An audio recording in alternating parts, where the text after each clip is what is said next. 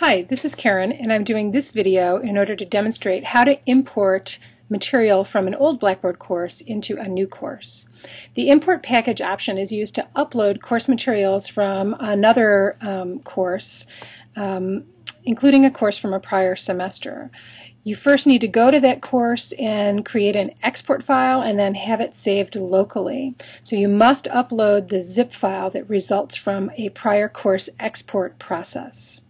To import a course package, first you're going to go to your course and navigate down to the control panel in the lower left, choose Packages and Utilities, and then choose the Import Package option, not the Import Course Cartridge, but the Import Package option.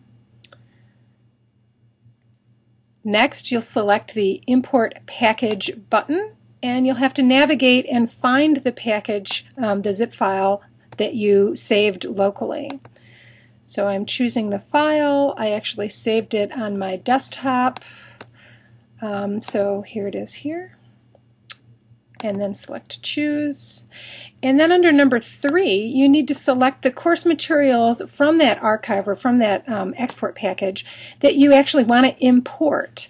So if you want your content areas, including course documents, syllabus, things like that, you want to select that. If you selected to export everything, you may want to just choose to import everything.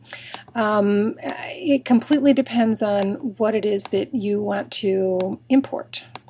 If you want to preserve old menu buttons and have them imported, please make sure to select Settings. That's important. Same with tests, surveys, and pools if you're trying to carry over any quizzes or tests from your old class. Then hit Submit.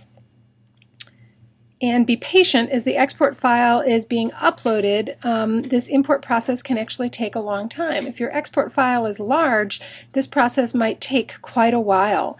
It also depends on the nature of your internet connection. So you should see a green bar that says Success. The action's been queued. An email will be sent when the process is complete.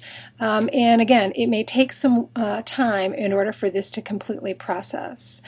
Once the import's complete, if you go back to this page, so if we just navigated out and then clicked on the Import Package View Logs page, you'd see that there'll be an import file here listed, and that tells you that the package has actually been processed and files have been imported, and you can view the logs in order to see a log of the import overall.